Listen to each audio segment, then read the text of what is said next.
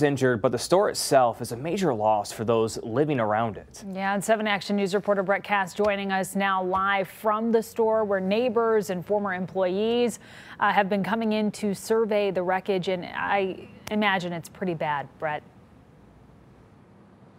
Yeah, definitely. I mean, we just saw some workers put up this chain link fence around the building, but even so, you could probably still see the extensive damage to this building now buried in rubble. It's a total loss and an even bigger loss for the community.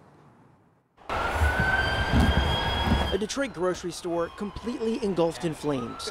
Harper Food Center near Harper and Chalmers burnt to the ground in a matter of hours. They've been in business for years.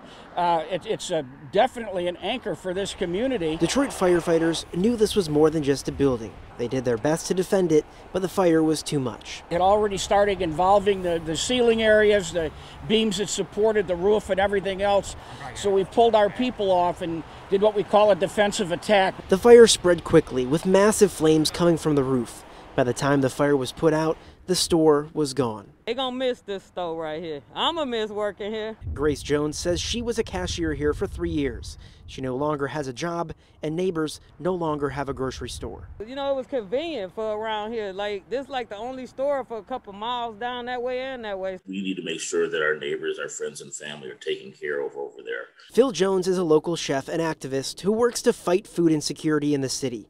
Even with other stores a few miles away, many Detroiters lack transportation. You'd actually be surprised how many people do walk to the store.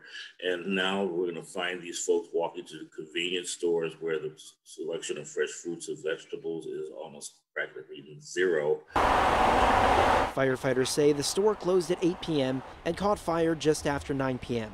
They are still combing over evidence, but right now, all they know is that the store will be missed. It's going to really have an impact on the community because the people that would shop here, get their groceries and necessities here, are now going to have to go an awful lot farther to get the stuff they need. As you mentioned, the building is a total loss beyond repair, so it is unclear what the future holds for Harper Food Center. Reporting here on Detroit's East Side, I'm Brett Cass, 7 Action News.